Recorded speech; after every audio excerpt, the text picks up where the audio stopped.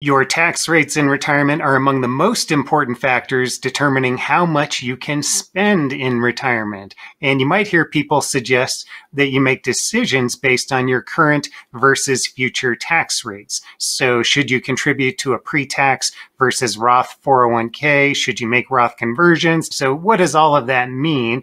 And what do you need to know to make some informed decisions? So that's what we'll talk about for the next couple of minutes. We'll go over why this is so important, and we'll touch on what affects your tax rates, and we'll consider some tax strategies along the way. We'll start with a quick refresher of why these tax rates matter before and during retirement or during your working years versus when you're taking income from your retirement savings and from other sources. And we'll look at a number of different examples. First, we'll start with a baseline of the tax rates are the same both before and during retirement, and then we'll look at higher and lower tax rates. It's important to consider other things besides just income tax. You may face other costs that are dependent on your income, so we're going to talk about all that as well. Let's start with this oversimplified example. Now, assume that you have income from work, and for every $100 of income, you can make a decision. What are you going to do with that $100? You could spend it or you could save it for the future. And if you save it for the future in your 401k, maybe you can choose between pre-tax versus Roth type savings. So if you go with the pre-tax contribution, you take your $100, you put all of it in, and there's no tax due on that $100 of income. The full 100 gets invested, and over some number of years, take your pick, 10 or 20 years, doesn't matter, the amount doubles. Okay, so now you have $200 in your account. And if you take money back out, again, we're at a 25% tax rate today during your working years, and then a 25% tax rate at retirement. 25% of the $200 is $50 in taxes due, and that means you can spend $150 on stuff during retirement. But what if you chose Roth instead? Again, we take your $100, and if you put it into the Roth account, you're going to pay taxes on that, and we want to keep this apples to apples. So you pay $25 in taxes, again, 25% today, and so $75 goes into your account. It's the exact same investment mix as the pre-tax side, so the money doubles over however many years you want to say.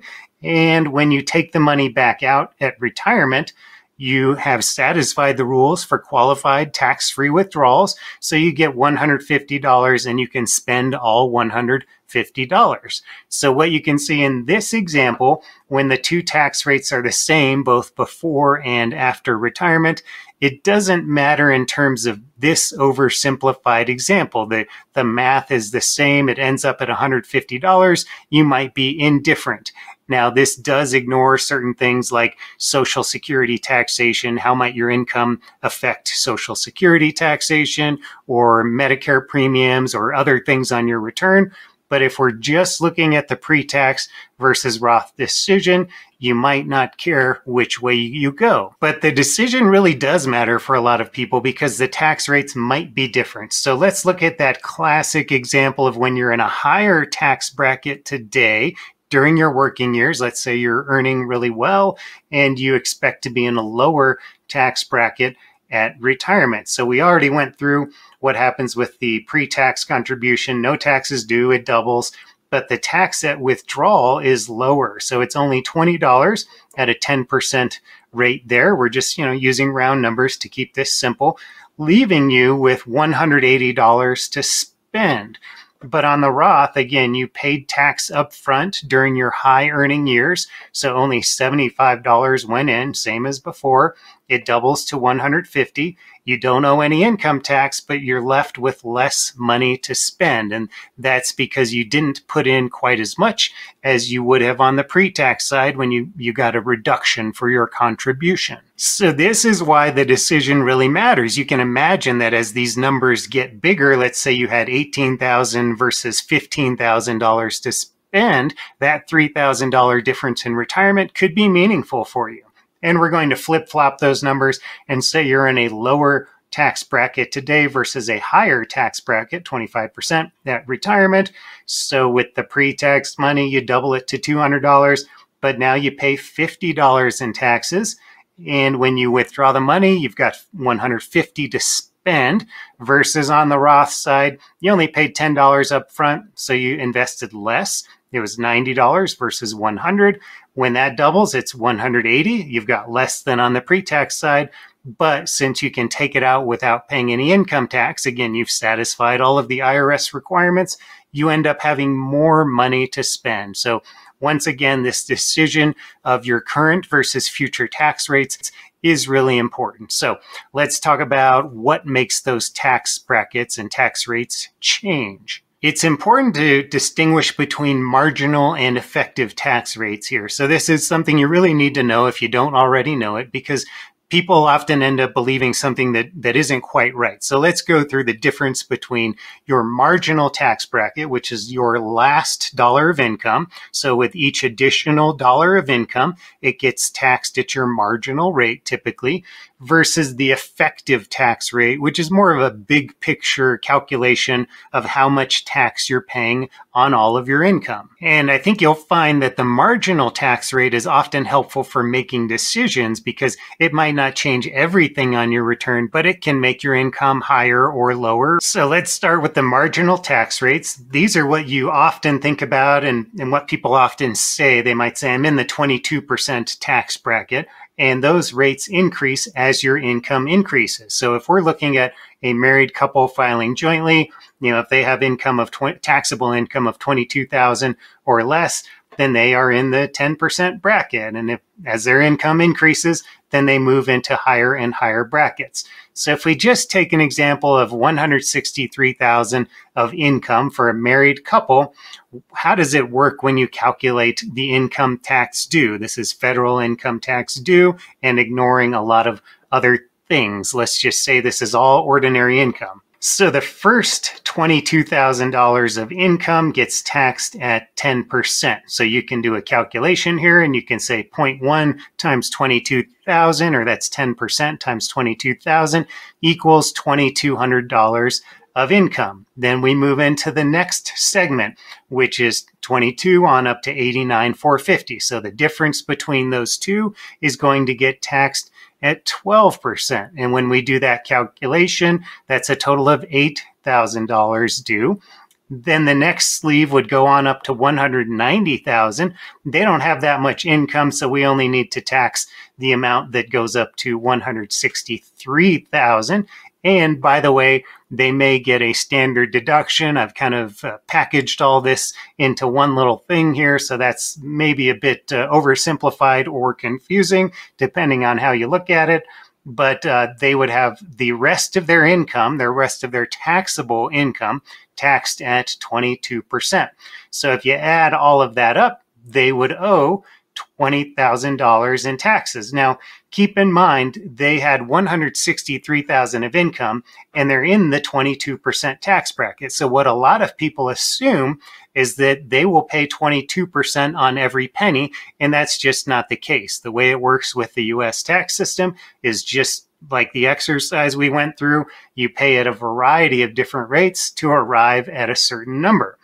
Now, if you take that number and divide it into your total income, that can tell you an effective tax rate. So we could go here and say, if I want to calculate my effective tax rate, it's going to be this number divided by that number. Again, the total tax due divided by the total income, which is a result of 12%, as you see. About 12.5% is the effective tax rate. And again, people often think that they're paying 22% if they're in the 22% tax bracket on all of their income. And again, that's not the case.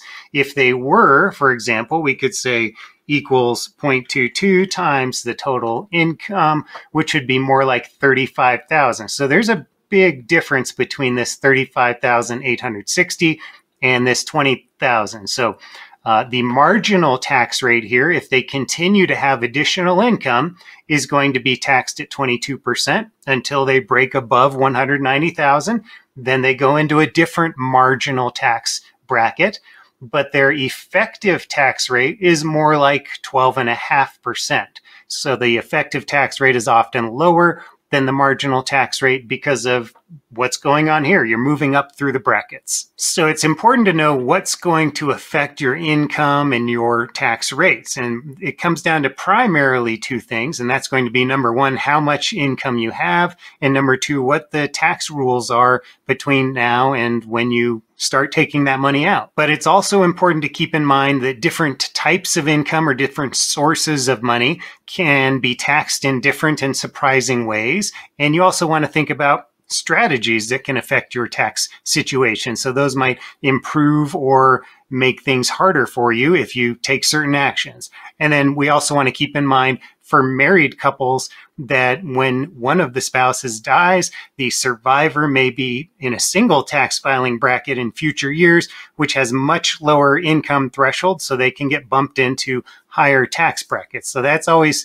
important to keep in mind, that one of you might die earlier than expected, leaving the survivor in single tax filing brackets. We'll talk about all of that more, but first, I am Justin Pritchard, and I help people plan for retirement and invest for the future. And in the description below, you're going to find resources to some of the things we're looking at here, as well as some more general retirement planning information. I think you'll find all of that helpful if you're trying to get a grip on your retirement savings. So again, your income is a primary driver of which tax bracket you're in. And in general, the higher your income, the higher your tax bracket. That's what is often referred to as a progressive tax system. Your income can come from a bunch of different sources, including withdrawals from your retirement accounts, Social Security, pensions, dividends, and capital gains, and other sources. But you have to keep in mind that $1 of income from a certain source doesn't necessarily translate to an additional $1 of income at your marginal tax rates. And that's because some of those income sources get taxed differently, and they might have unexpected impacts on your return. And that's where things get really interesting for retirees. So managing your income might be a new concept to you, but you may have more control over your income during retirement than you ever had during your working years. So that opens the door to various tax planning strategies.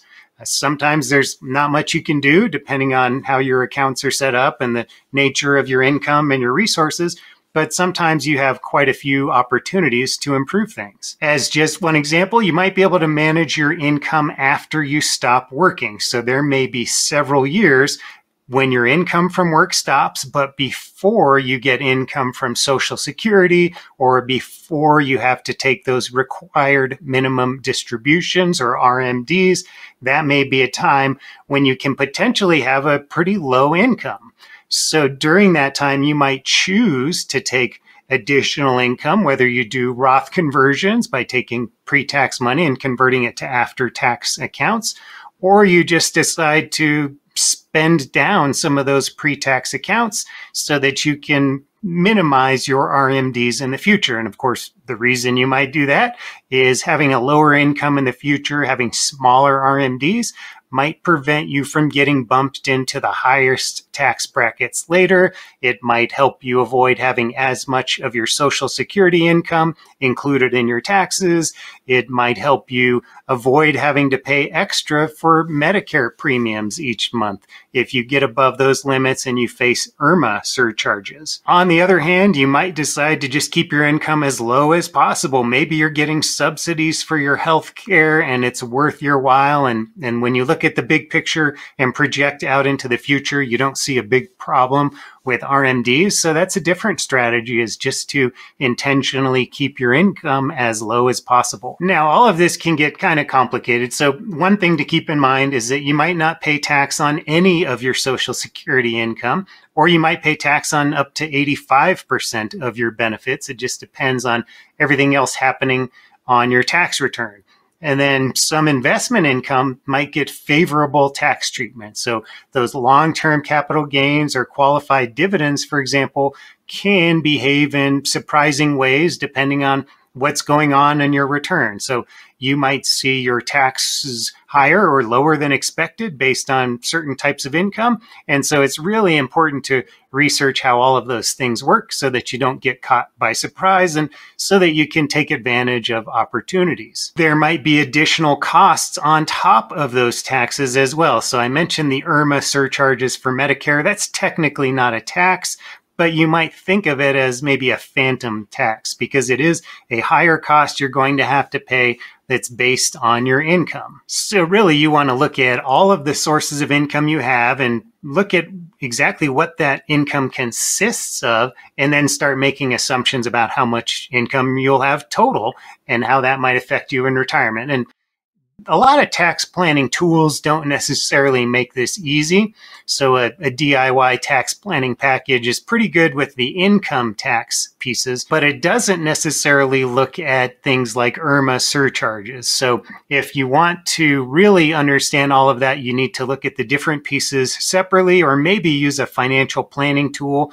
There is DIY software out there, or I have software, financial planners have software that can help you put all of this into one thing so that it accounts for all of the different moving pieces and how one change somewhere can affect other parts of the plan elsewhere. When it comes to tax rules, you might start by assuming that the rules will be more or less similar to the way they are today. Of course, they're going to change, but you can't necessarily know what's going to happen. So you can say that if I have a similar level of income that I have today, then my tax rates might be similar in the future. Of course, everything will change with inflation, so the income will probably rise.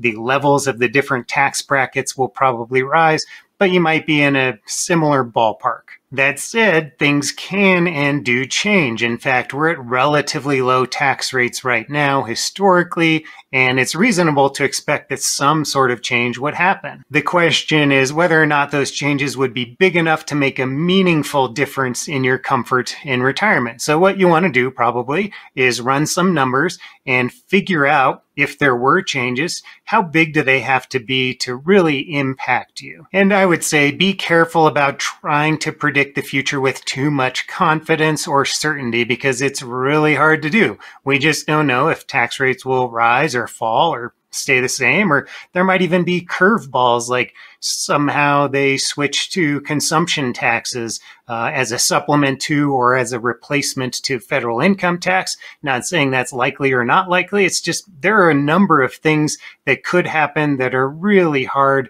to predict and model. So you're going to have to be flexible and adapt. You still need to make some decisions. So if you are seeing a tax problem down the road, it probably makes sense to do something about it. And maybe you want to, for example, do some Roth conversions to try to manage your future income. But going overboard can sometimes backfire. So just be careful as you evaluate all these strategies. This might also bring up questions about rule changes. So for example, will lawmakers decide to tax those Roth withdrawals, which you previously thought would be tax-free? I seem to think that that's unlikely. Of course, anything is possible. What do I know? But there's not a whole lot of juice to squeeze on those tax withdrawals, at least with the information we have now. But if you're concerned about it, go ahead and run the numbers and see what the impact might be if those withdrawals were taxable, and then see if there's anything you can do about it. So what assumptions should you use for your plans? Well, again, you might start with current tax rates, current income, and see how those levels might change. Are you going to have more or less income in the future? Then consider if the rules might change, if tax rates might increase, if you want to assume some increases, for example. And as you go through all of this, it's a good idea to use software that can, again, help figure out if you change this little lever over here, what happens to everything else over there. That makes it a lot easier than a spreadsheet. And of course, you need to revisit this periodically because you might make some assumptions with the information you have today. That's all you can do. And then you'll get more information and refine your assumptions. So I hope you found this helpful. If you did, please leave a quick thumbs up. Thank you and take care.